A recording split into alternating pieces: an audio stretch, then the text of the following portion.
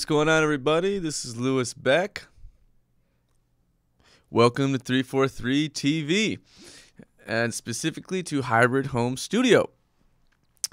First of all, thanks everyone for being patient with my schedule and things having to be moved around, because my wrist was a little messed up. But from now on, we're going to be streaming every Wednesday at 1 p.m. So be sure to tune in.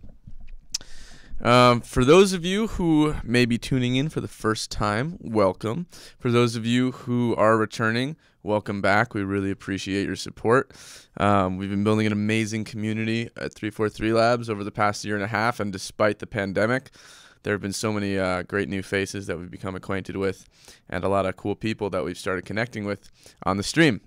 Speaking of which, if you want to get in contact today, please lob a little message into the stream. I'm going to be monitoring it from my cellular device, and I'm going to be doing my best job to make sure that any questions that you have, I will be answering. So with that being said, real quick, a little bit on 343 Labs, right? We are a music production school based in New York City and also in Berlin. Berlin opened up recently over the summer, and it's doing really well. Really cool. So if you're over there, by all means, please check us out. And if you're here in New York City, as you're obviously aware, things are a little complicated with the lockdown and the pandemic and everything. But we are actually offering in-person classes, limited in scope, of course, and abiding by social distancing policies and everything. Everyone's wearing a mask.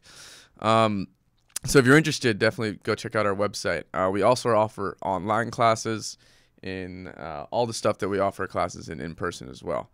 All right, and so we offer classes in Logic, Ableton, mixing, mastering, synthesis, songwriting, composition and arrangement, all sorts of things.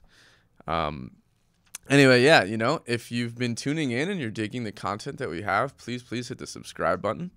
And if you're new and you're just watching today and you think you like what you see, also hit the subscribe button, because we have a ton of really amazing instructors and skilled professionals that are constantly they're streaming every week.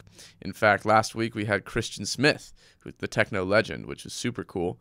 And so I'm sure there'll be some more notable guests over the course of this season of 343 TV. Now, for those of you who were here last week, you might remember that we were working on synthesis, right? How to create sound, which is what synthesis means. How to do it like in a hybrid way, right? So how to do it by using analog and digital, right? The combination of the two. So today, what I'm actually going to be doing is I'm going to be talking a little bit about what I'm going to call mixing on the fly. So what exactly does that mean, first of all? Well, let's talk about just what mixing is to begin with, right? This is a really misunderstood concept, right? People think it involves super complex applications of equalization and compression and all sorts of crazy stuff, right? And that's what you have to do to get your record to sound professional. The truth is that's not really the case. More often than not, mixing really is more related to the actual arrangement and the composition and the quality of the sounds that you've either recorded or chosen or created, right? And so equalization and compression are really just tools to be used to fix a lot of those problems, to fix problems when those things that you've done haven't been the right choices, you haven't chosen the right sound, or if your composition's a little bit of a mess, right? Anyway, all that being said, let's just jump right into it. And so what I'm going to be doing today is I'm going to be actually composing a song from scratch.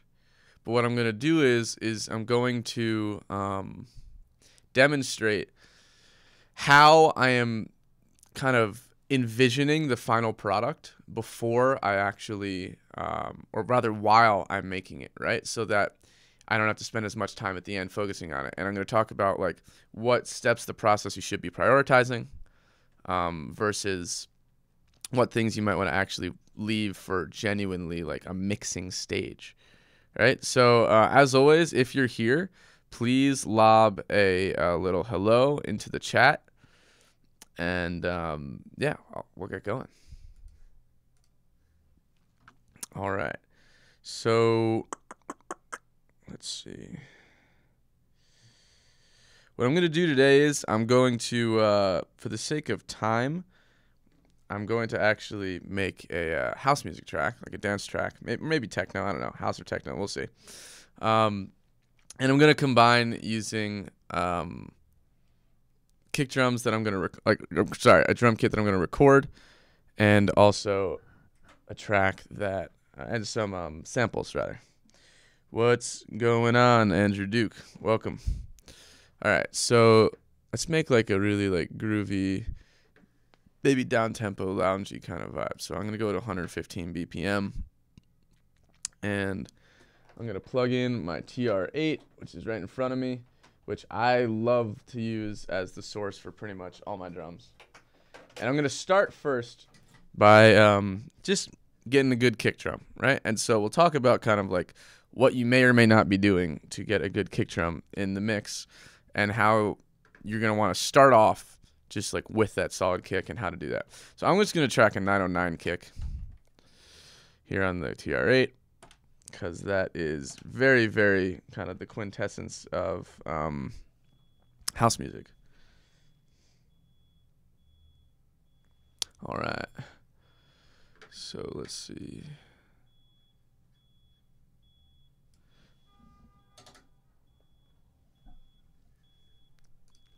Now, as always, what I'm going to do is at the start of my project, right, is I'm going to come into my project settings in Logic, and I'm going to go into MIDI, and I'm going to go into, synchronization, MIDI, and then I'm going to sync my drum machine with Logic, so that when I hit play, that happens. Now, you guys tell me if those levels are good in the stream. I'm going to turn up a little my studio.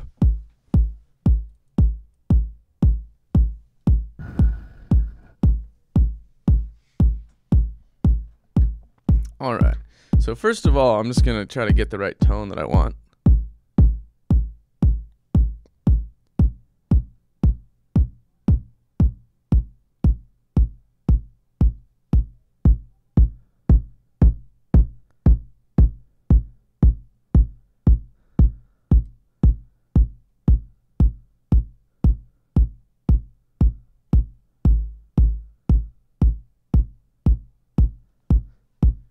That's a pretty solid starting point for that kick drum. I'm thinking what I might do is turn up gain of the input a little. There we go. All right, so all that I'm doing is I'm just tracking the TR8 with the 909 kick drum in. So let's call this kick. And first I'm just going to hit record. All right.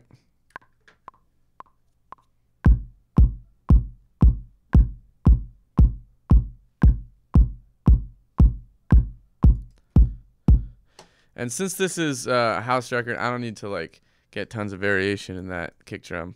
What's cool about the TR8 is it has what's called analog circuit behavior technology, which means that it kind of models the process of like not perfectly identical sound wave reproduction. Now, something that can happen sometimes is that it'll actually the transient will actually start a little bit sooner than the recording, and it'll get cut off and create a snipping noise. So what I'm going to do is I'm going to go in and zoom in. You can do this in Ableton as well, and just get right to the spot of the transient, and then line it up with the start of the project.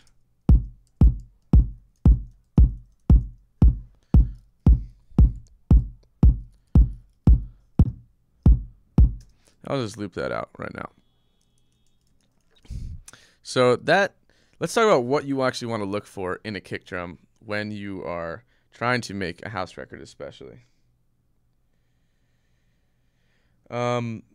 So First of all, what you usually want, right, is some sort of snappiness to the kick. Now, that's not saying that you have to, right? A lot of the times it's really nice to get like a kick drum that's a little bit more like, let's call it warm and like underwater sounding in some sense, where if you were to do a low pass filter.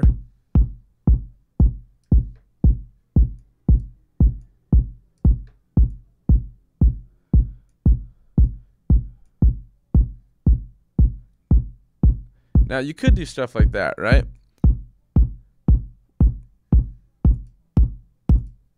With a sample that you find. Or a sample that you track, in this case what I've done. But to be honest, I really think it's a really bad practice to apply low pass or high pass filtering, well, especially low pass filtering, to a kick drum sample that you find on the internet or that you have from a sample pack.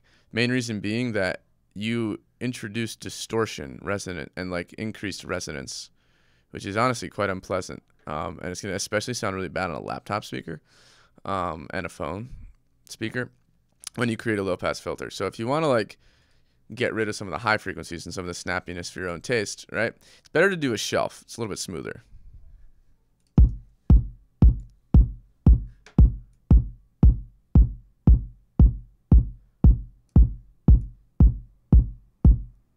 Something really smooth.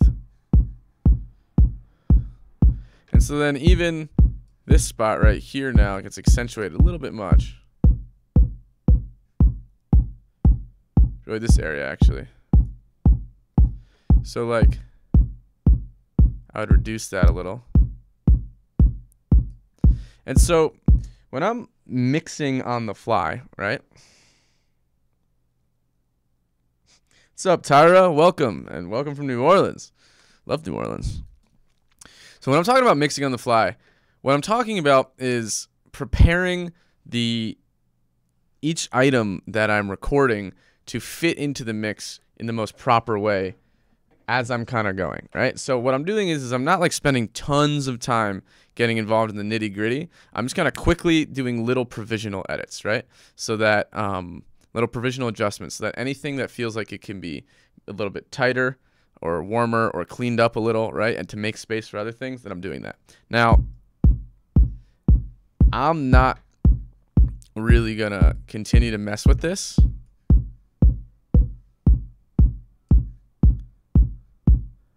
But the thing to be aware of when you're EQing, right, and doing stuff like this is that you're messing with the spectral balance. And so what ends up happening is that these frequencies, which when I turn off the EQ, really aren't a problem at all. They become more apparent when we reduce the high frequencies because the actual tonal balance gets removed. So I'm not going to EQ, but I just wanted to point out that EQing a kick drum with low pass filtering is not the greatest idea, and what you should really be doing is kind of looking for a better kick drum sample, right? Now, I personally like when there's a nice, right, like snap and kind of a little bit of like grit on top of the kick. Something also to be really aware of is like understand what kind of bass line you're going to be making, right? So are you going to be making a bass line that's going to be like short and punchy? Is it going to hit on downbeats with the kick, or is it going to hit in between, right? So that's going to determine how long you want the decay of your kick drum to be. So one of the biggest mistakes that people make is they pick a kick drum with a really long decay, and they have a bass line that's really busy, and then they wonder why they can't get their track to sound, clean. Well, it's because the bass elements are fighting, right? So your mix is already gonna become better or worse just purely based on the sound choices that you make early on in your project. So I'm gonna go ahead now and actually write a bass line. Write a bass line. So I'm going to do that on my mini log because it's right here and I don't feel like walking over to those synths right now because I'm lazy. So I'm tracking this through, let's see, through here.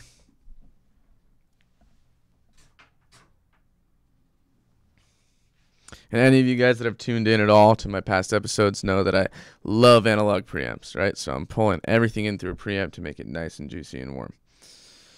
So what I'm going to do is I'm going to load my external MIDI instrument, right? And this allows me to control my synthesizer as if it's in the computer in terms of MIDI. So I'll just go ahead and create a little MIDI clip. Oh, sorry, actually, I'm not going to create a MIDI clip. I'm going to play with the bass line and then see if I come up with something cool. So I got my mini log right here to my left.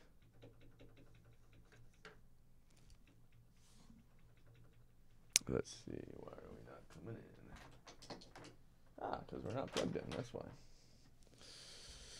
Well, that'll do it.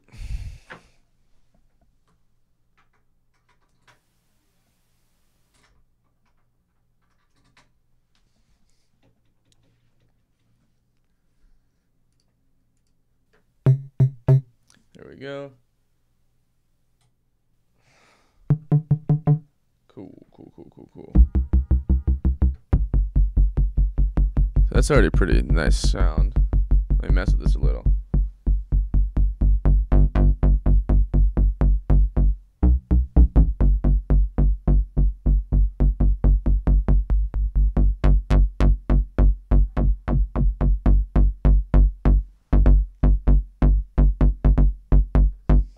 Let's see.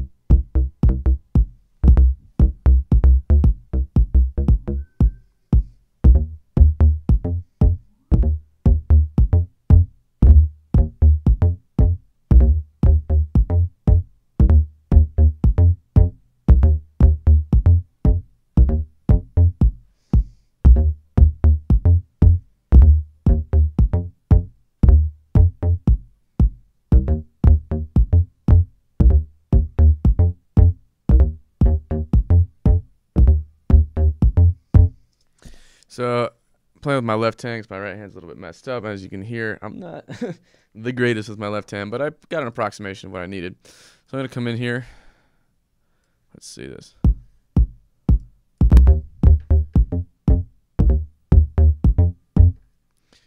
That's a nice one.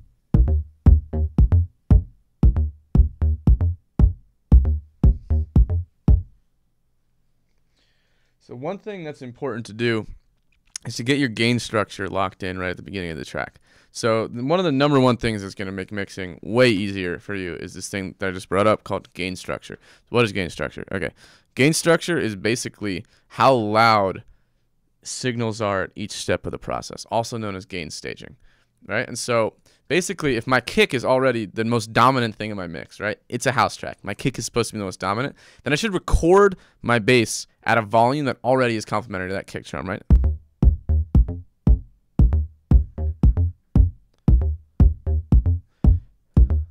So that's pretty friendly right around there.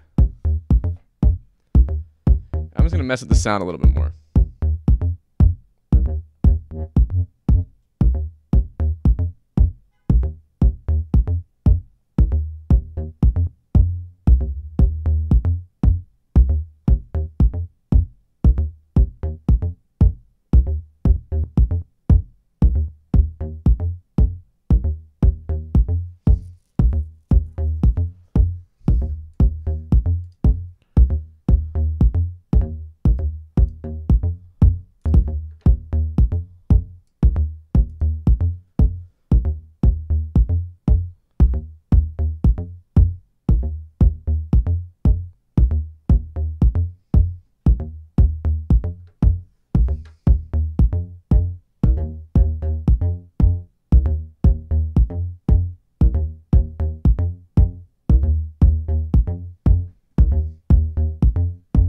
So I like that a lot. So I'm going to go ahead and track that in, and it's at like a pretty friendly volume against my kick.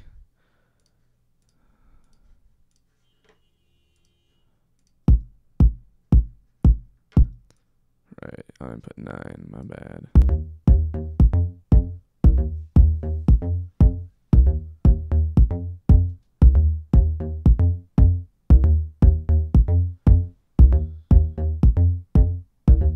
That sounds pretty good.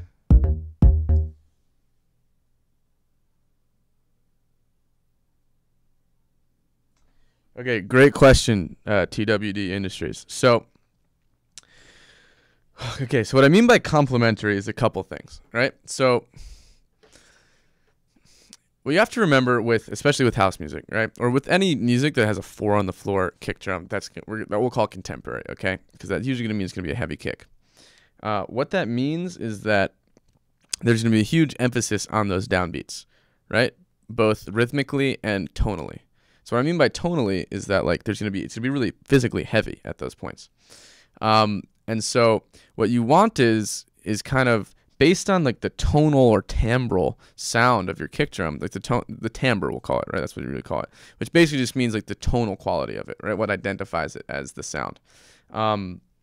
You want your bass drum to kind of like play off of it, right? So if I have a snappy kick drum, which this is not overly snappy, but it's pretty snappy.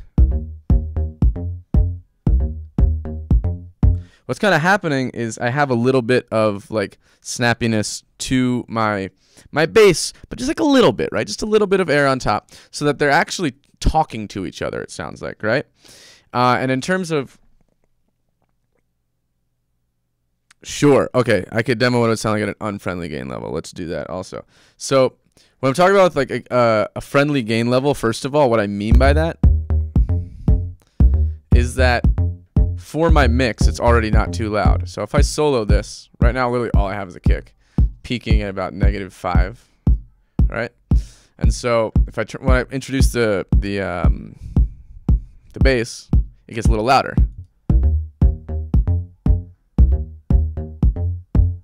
Now if we listen to the kick alone, or the bass alone, you'll see that the bass is actually quieter, significantly quieter than the kick, right?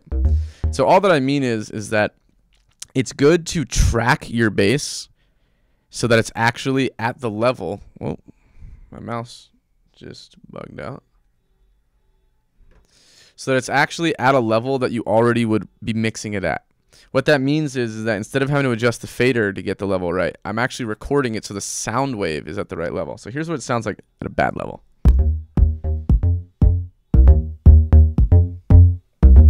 Like that's just way too loud.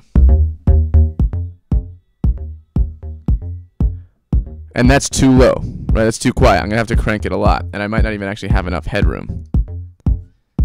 So a good sound level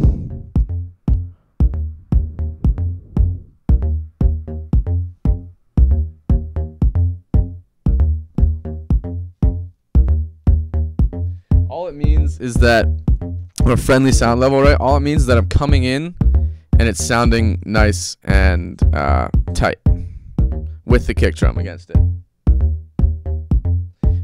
Not too loud, not too quiet against it. So what I'm going to do now is I'm going to also, I don't actually have a patch bay, which is a little frustrating. But what I do have is some really nice outboard gear. So I'm going to actually apply some tracking compression to this bass. Or actually, you know what? No, let's do that in the box. Let's do that in the box because you guys can't see that. So yeah, what I'll do is I'll just hit record here and I'll get my bass sound.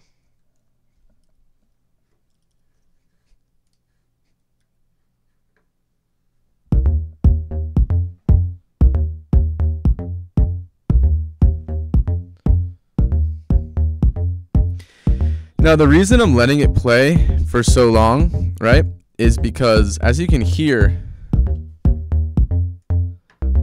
there's a little bit of, like, clickiness that happens sometimes, right? And, like, the actual bass sound is not completely consistent, which has to do with the analog architecture of the synth that I'm recording it from, right? So what I'm actually going to do is I'm going to just find the best version of the loop and then loop that out. So instead of using this entire part, I'm going to find the best part.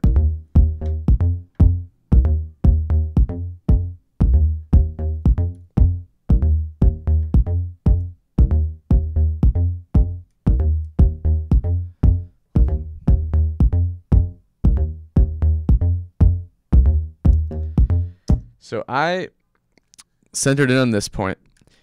A, because it sounded good against the kick, right? So I would never do this in isolation because the whole point is that I want to already optimize my mix, right? So I want it to sound good against the kick. One of the reasons that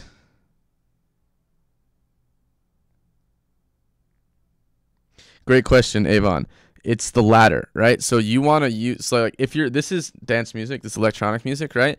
This should be your pillar in terms of loudness, right? So relatively speaking, you're going to turn other things down against them. What ultimately may happen is the project might get a little too loud and you have to turn everything down. But the whole point is that this relationship is actually intact from the second you start producing.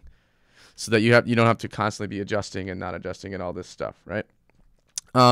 Anyway, so what I'm hearing right here is the least amount of snappiness.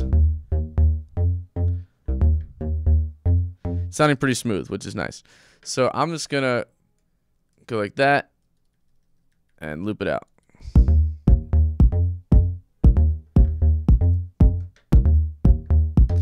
Okay. So what I'm getting here is some snapping. And so what that means is that actually so the sound is starting a little sooner. So what I might do is actually delete all of these. And now I would just see, Logic is cool just in the same way that Ableton is, where it's going to be smart and it's going to know that I made an adjustment. So what it's going to do is at the start of each of these, going to have that fixed. So I shouldn't get any snapping sounds when the audio cuts out.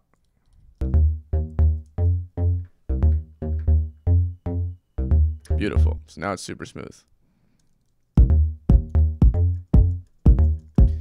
So one thing I might do is in house music, it can be in dance music. It can be useful sometimes to apply a little bit of compression to the bass. Not because we want to really, you actually don't want to apply that much compression to bass, but what I would use this for would be literally just to control the absolute peaks. So that's a little bit more flat. So what I'll do is I'll drag on this plugin from Acoustica, which is one of my favorite companies, called L-Ray. It's an amazing compressor. And I'll put it on 0 latency mode so that when I'm tracking, I'm still able to not have latency. That's the cool thing about these plugins. They're super high CPU. So I'm going to make my release very fast. I'm going to make my sidechain filter up to about, say, 100. So I don't compress any of the low-end material that really makes the bass chubby. And then I'll make my attack pretty slow. So all that I'm trying to do here is just grab any extraneous information that might be uneven, right? So for those who don't fully understand what compression is, all it does is it levels out volume, right? So it reduces the loudest peaks. That's what it responds to, and it actually automatically reduces it. So you can just think of a compressor as a really complex gain knob.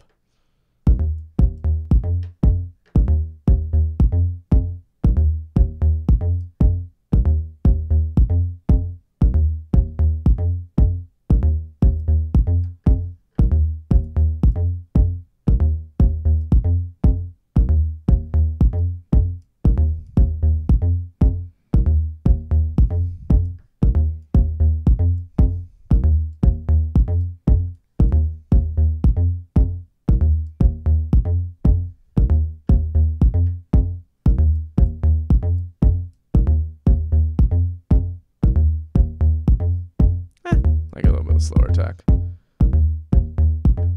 So literally all that I'm doing right now, a good way to approach compression on bass is you don't want to actually compress the low material, right? So it looks like I'm not compressing anything below like 110 or 115 or something, which is nice because that's where the roundness and weight of the bass comes from.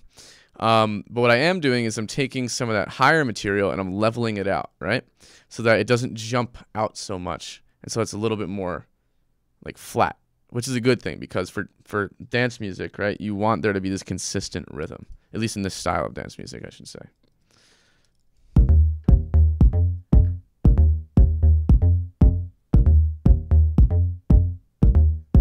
And what I might also do,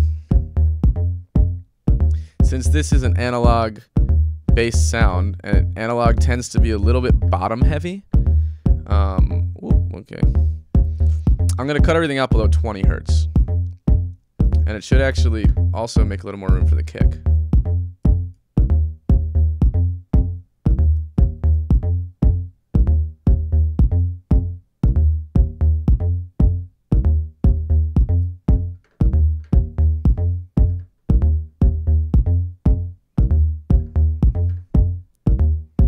Nice.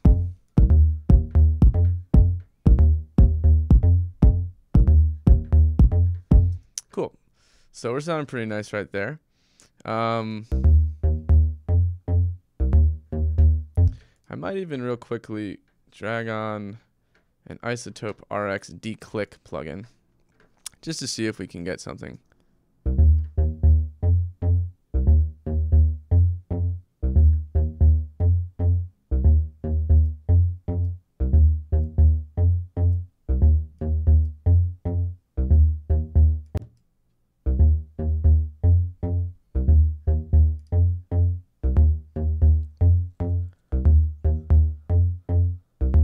So that clickiness.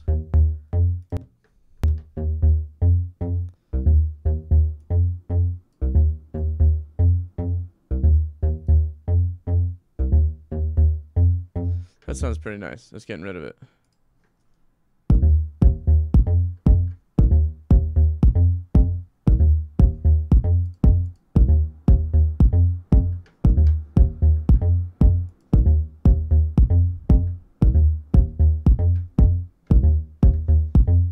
Maybe I'll turn my kick down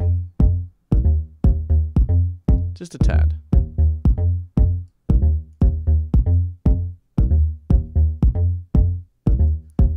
That sounds nice.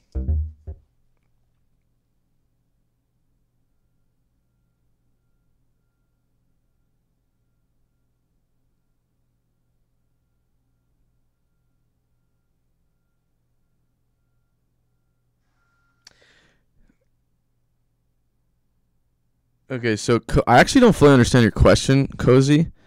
Or sorry, Cosmic J.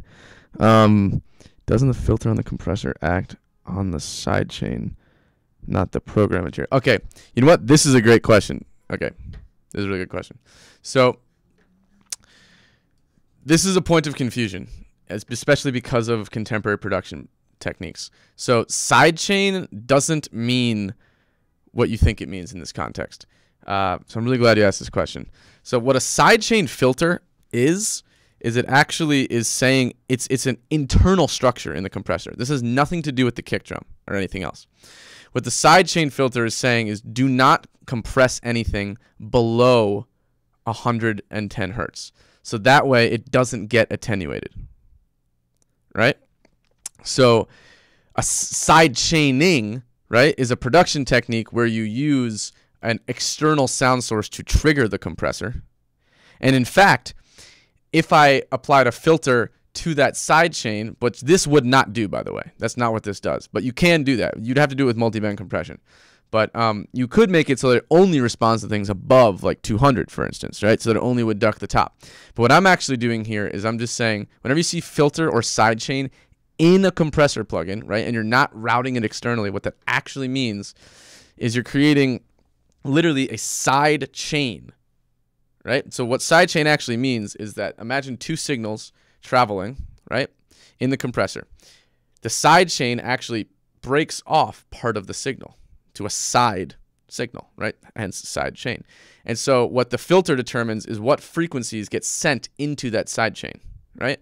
So that everything under 110 hertz doesn't get compressed and then gets summed back together with all the stuff that does get compressed. So that's why I did that, so that I could tighten the bass. So again, I'm not compressing the low end because I don't want to actually reduce it, but I am compressing some of the low mids and everything above to be able to just tighten it up a little bit. Really good question though, because it's a huge point of confusion. I hope that cleared it up. If it didn't, then let me know. So what I'm now going to do is I'll throw in a clap of some sort.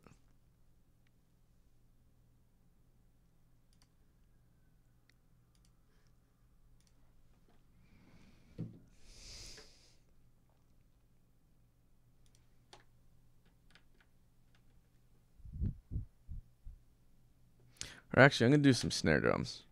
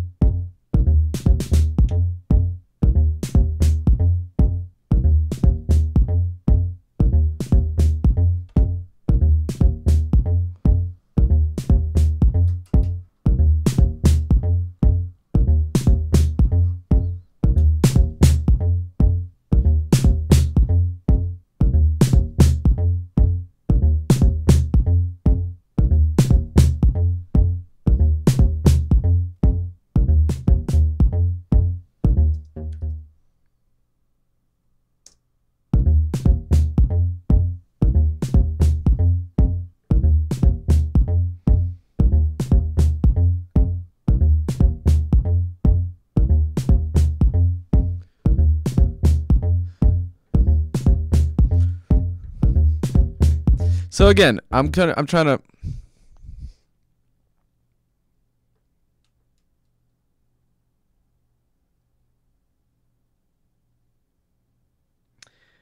no, I don't have it confused, because what you'll see is if I roll the filter down, more compression is applied, and low frequencies are louder than high frequencies. So no disrespect whatsoever, but I think you have it backwards. Well, I'd rather I know you have it backwards. Anyway, so here we go. Snares.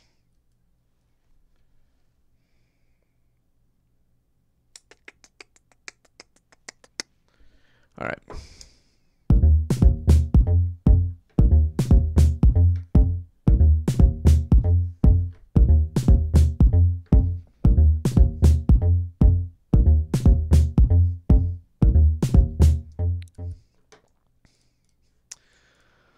Alrighty. So yeah, I'm gonna retract these snares, and again, I am gonna make sure that the gain structure is solid, right? So I'm bringing them in at a level that is proportionate to these. Maybe a little louder.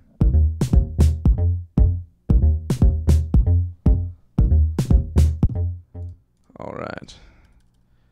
So here we go.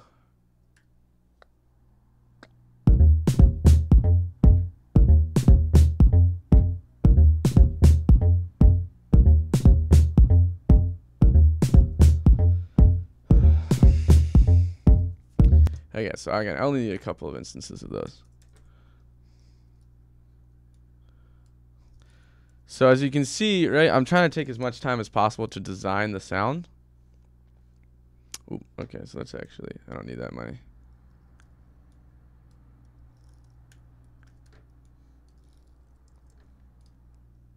So that it fits in perfectly, right? So I actually have to do less and less mixing.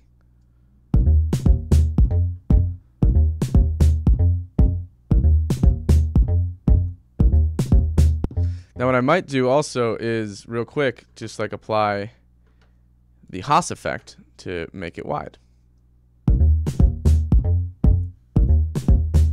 Which is nice.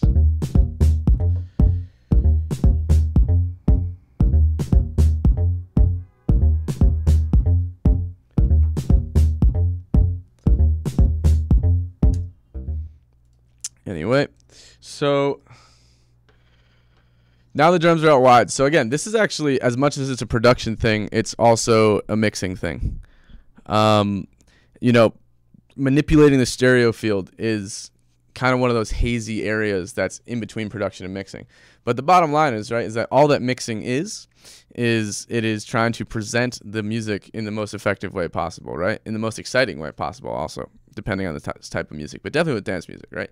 You want the beat to like jack. So if you can manipulate the stereo field, you also can actually be creating a kind of like motion rhythm, right? Rhythm in the stereo field, right? So rhythm is all about juxtaposition, right? It's about not just when two things happen in response to one another, but also about tonal juxtaposition, right? So when something that's like muted plays, something that's a little bit brighter will respond. So with the bass, what's cool about this is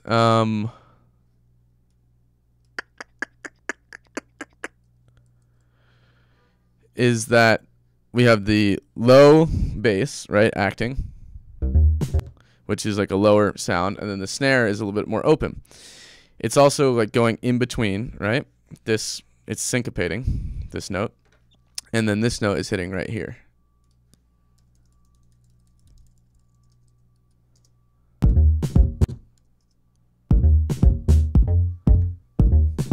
So not only are we juxtaposing the tones, right, and a little bit also the timing, and having them like play off and then overlap, which is a cool thing to do with rhythm. It's really kind of how rhythm is created.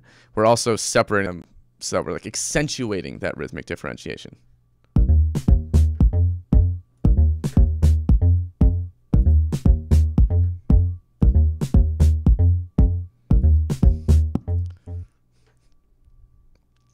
So what I'm going to do now is I'm going to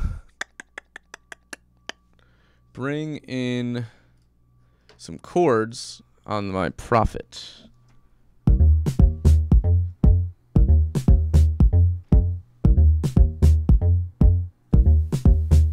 What key am I working in? I already forgot.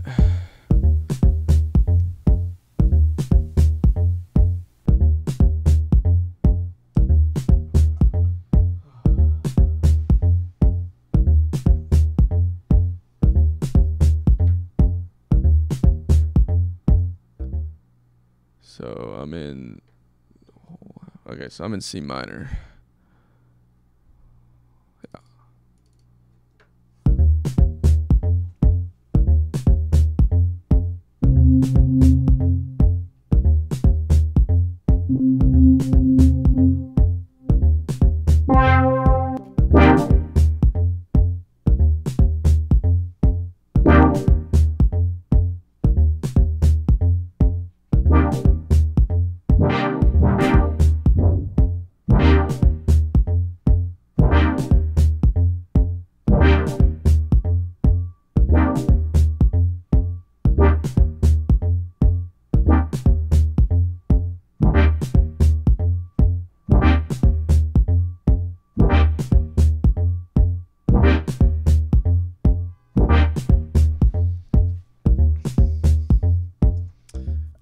Okay, that's actually kind of weird. So let's just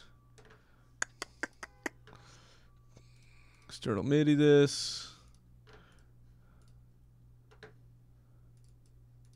So what I'm gonna do is now, right, is I'm just mirroring the boom, but I'm going on the on my Prophet.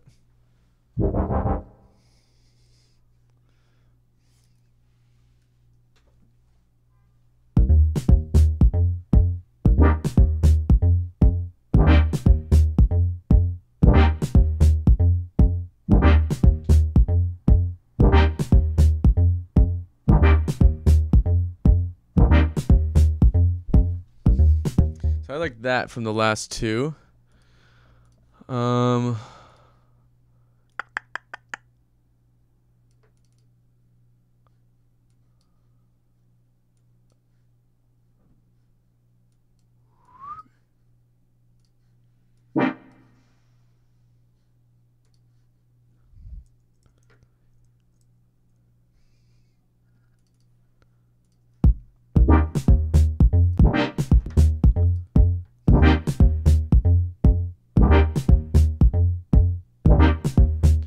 like that one. That one sounds good, that final one.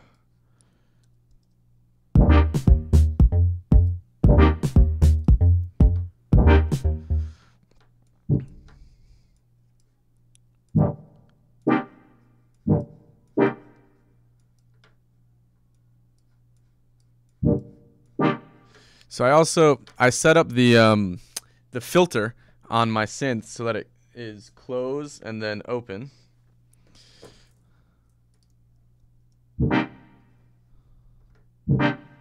So it's that very subtle down there, right?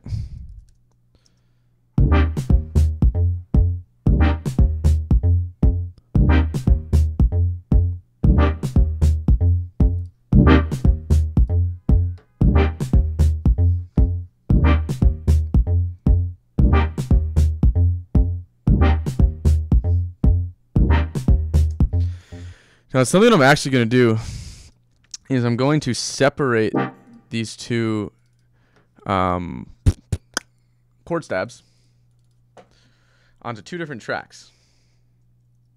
But you might be wondering, why would I do that? Well, the reason is that I'm going to pan them, again, in the same way, one down the middle and one out wide. So instead of cutting it and having to, like, you know, fade some of the decay from the original one, this way I'm going to be able to just separate them immediately and literally have them on separate tracks. So check this out.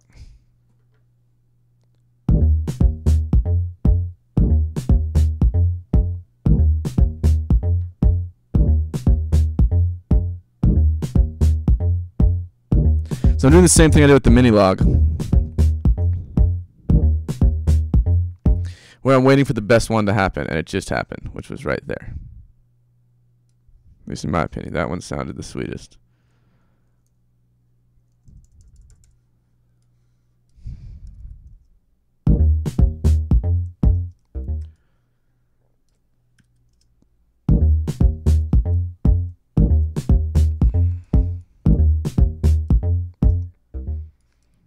So I'm just going to go ahead. Oh, excuse me.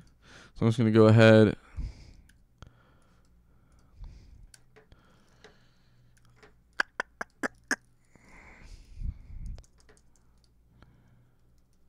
All right, now I'm going to do the, still, let's just call this like high stab. Even though it's the same octave, in my brain, it's like it's opening up, right? So it's going to be a little higher.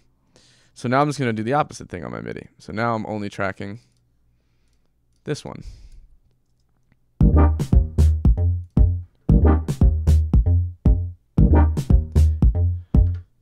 And I put this one out wide.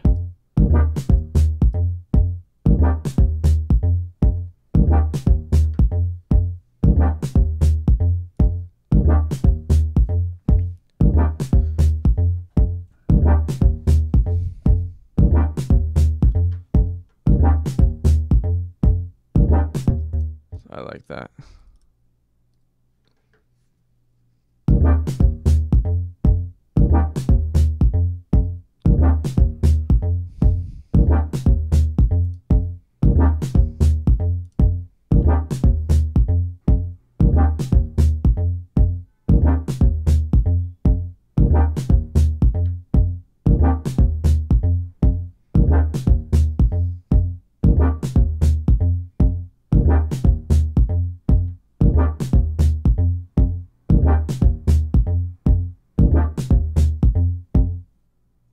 So I really liked these last three. That's four. These last three that happened. So I'll drag these over.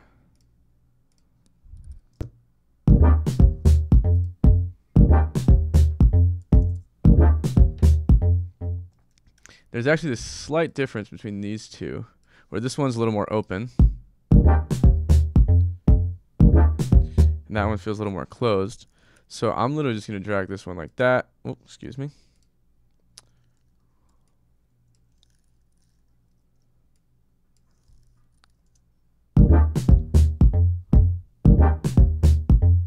So we have this slight little difference in articulation between the two, which is always nice. And again, we'll go like this. So a couple things now. Again, some mixing on the fly stuff. This low stab is now happening all on, there's this downbeat, this first downbeat, right? I've stacked the downbeat with sounds, which is fine, but you just have to make sure that you clean them out of the way of each other. So right now the kick and the bass are out of the way of one another. It's fine. Right? We have that transient cut right through. When I introduce the low stab, it's like a little bit murky. So what I'm going to do is, again, this came from an analog synth, which usually means that there's kind of some like low frequency gook, which can be cool, but in this case I don't want it. I don't need that sound to be like full because the bass is already filling out those low frequencies. So what I'll do is I'll probably filter this up to like 100.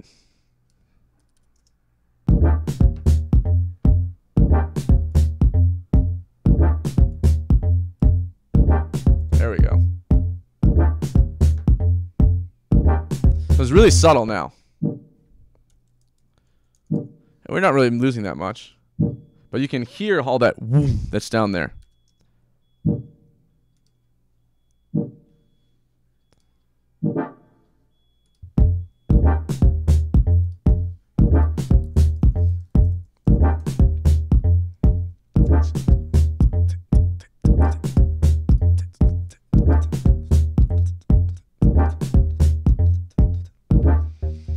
So, excuse me. So what I'm going to go ahead and do now is track a hi-hat pattern.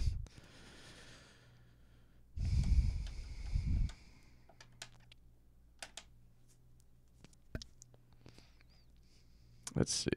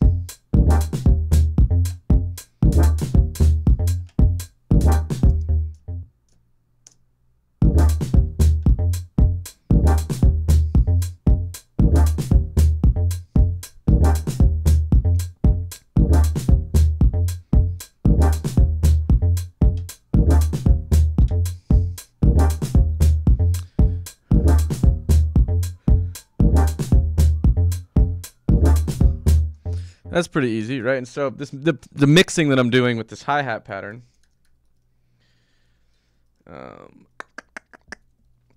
is the mixing is actually happening on the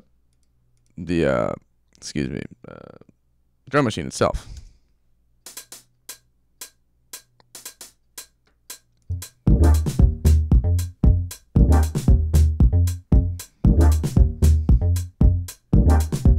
I'm going to tighten it up that hat a little, like that.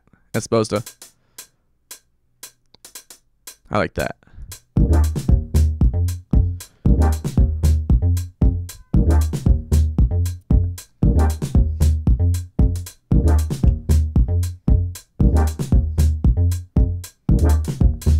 So what I'm gonna do is on every fourth sequence, I'm gonna have it go, so you'll hear that happen.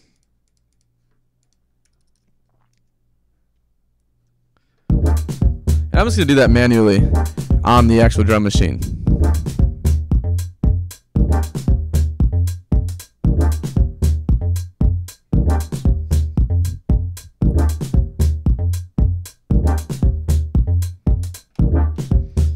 So that's all I need, right? And again, I'm bringing in the hi-hat friendly level. Don't really need to adjust the volume too much. Like, you know, down the road, sure, maybe I'll like vary. We're talking like, you know, maximum 1 decibel adjustments.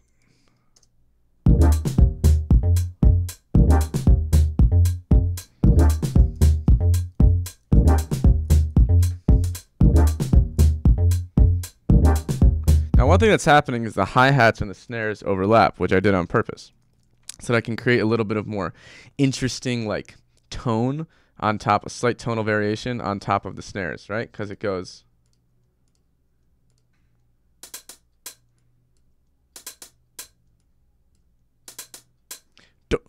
Right? Like this. and that couples on top of the snares.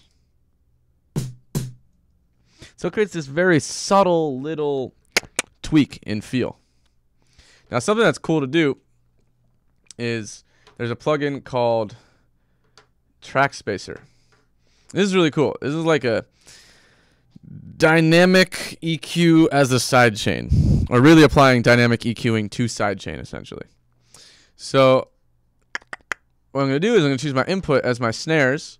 And what this allows me to do is it allows me to duck only the frequencies that the snares are triggering, right? So what I'm actually going to do is I'm going to only duck the high frequencies, like everything above 5,000 on the hi-hats, just for these parts, right? Because the snares are actually doing those themselves. So it'll create a cooler texture. And this ratio just determines how much it ducks. So I'm going to test it out.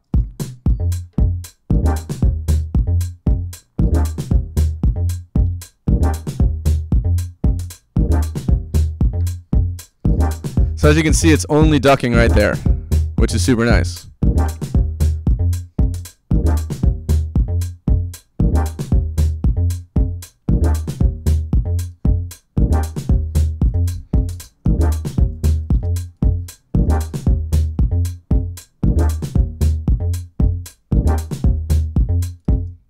So one final thing I might do, and then I gotta unfortunately jump because I am a busy man today.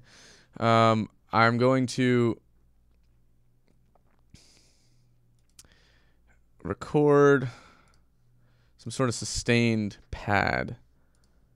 External MIDI. What are we doing? From my Prophet 8 or the Rev 2.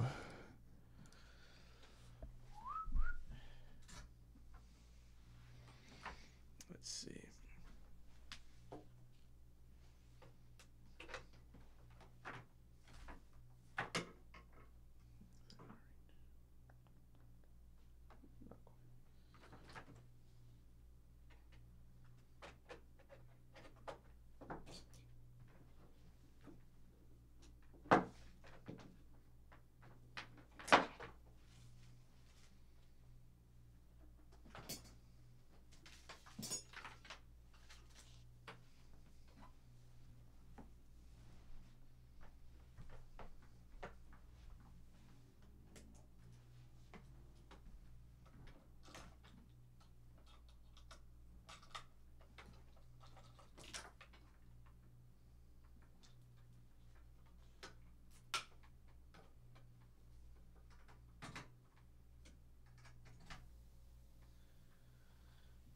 So what I'm doing here now is I'm just going to bring in my Prophet through a guitar pedal to give it a little bit of life and movement. Make it a little more of an interesting tone.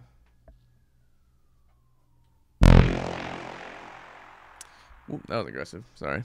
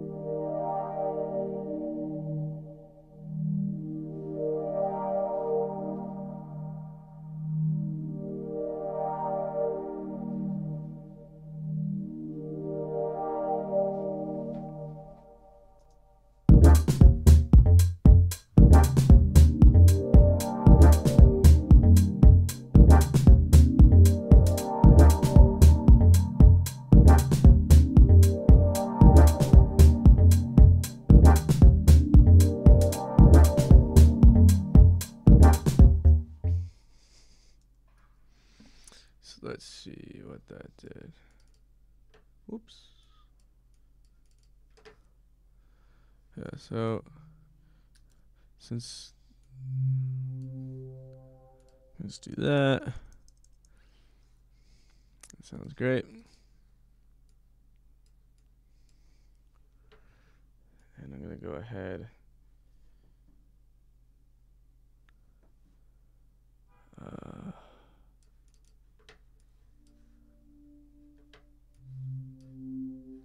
So I'll record this for the entire length of the 16 bars.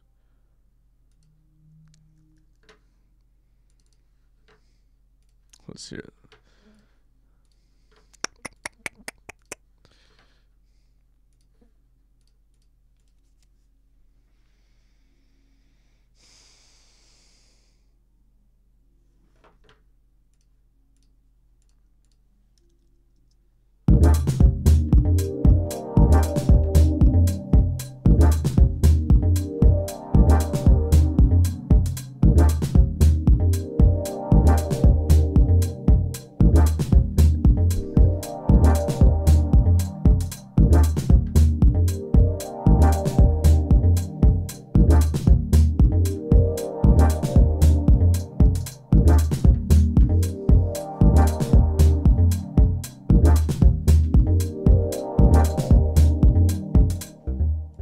That's pretty nice.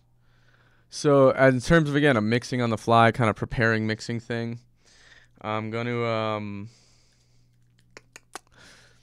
I did a low cut on the actual preamp, which you can do on these Universal Audio 710s on the Twinfinity, just to, again, try to make space for the stuff below it.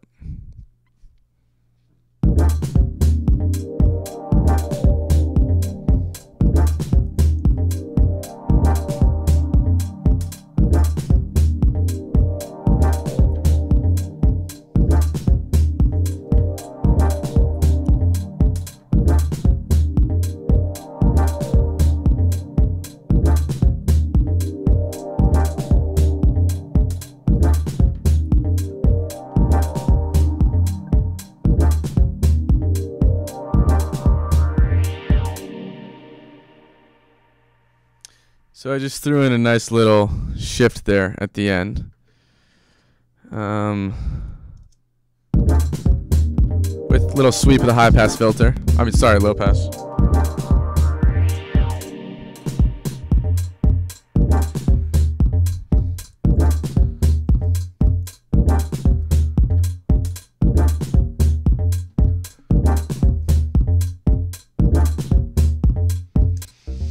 All right, so now I'm, ready to start going really with like arranging this thing. And unfortunately, I don't have time to do that today, but maybe we can get into that a little bit next time.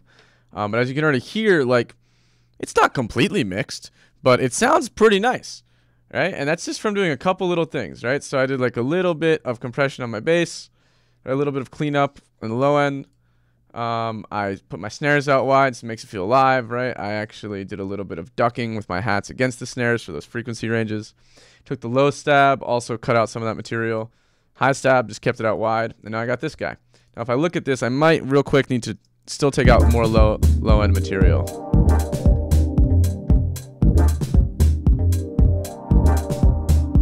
Not really.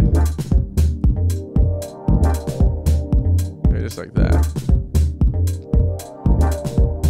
Now I can hear the kick really coming through every time, and I can actually probably turn up the pad.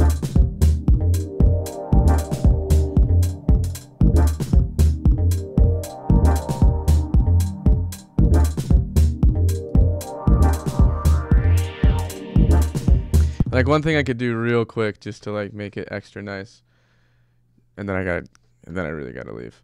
I just have so much fun doing this.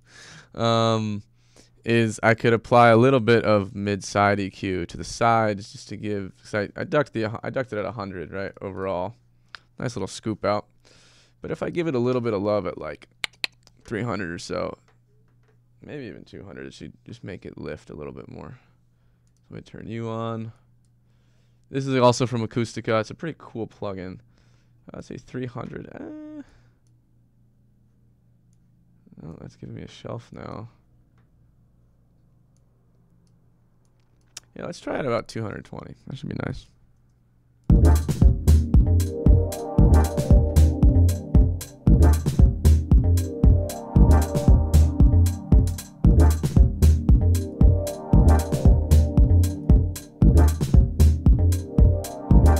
That's making it really nice now, out wide.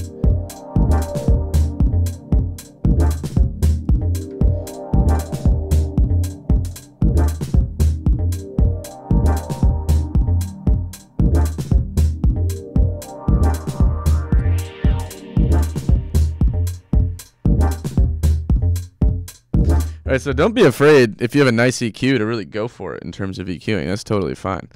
It really fills out that sound. That makes it super round and like pleasing. So we hear it one more time.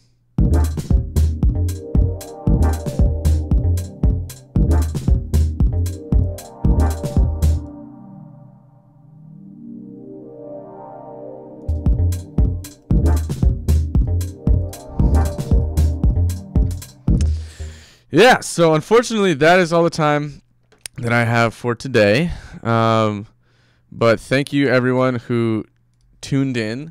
Again, I'm Lewis Beck.